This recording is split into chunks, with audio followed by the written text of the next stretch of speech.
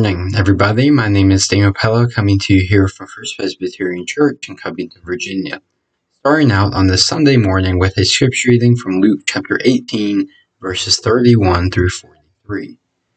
Then he took the 12 aside and said to them, "See, we are going up to Jerusalem, and everything that is written about the Son of Man by the prophets will be accomplished. For he will be handed over to the Gentiles, and he will be mocked and insulted and spat upon.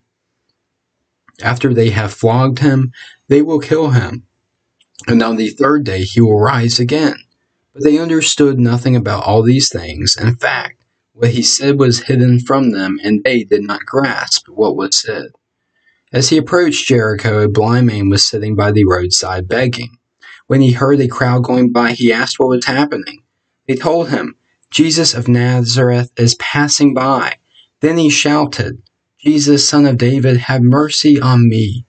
Those who were in front sternly ordered him to be quiet, but he shouted even more loudly, "Son of David, have mercy on me." Jesus stood still and ordered the man to be brought to him. And when he came near, he asked him, "What do you want me to do for you?" He said, "Lord, let me see again." Jesus said to him, "Receive your sight, your faith has saved you." Immediately he regained his sight and followed him, glorifying God, and all the people, when they saw it, praised God. If you will, please join me now in a time together in prayer this morning. Let us now pray together.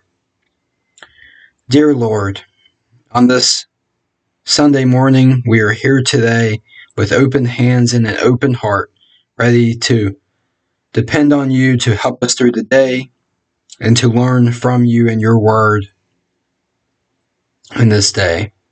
We help us to come to you for guidance, for strength, for provision, and protection. As we face tough choices and hard situations, help us to remember our belovedness. Help us remember that we are your child and your representative to the world around us.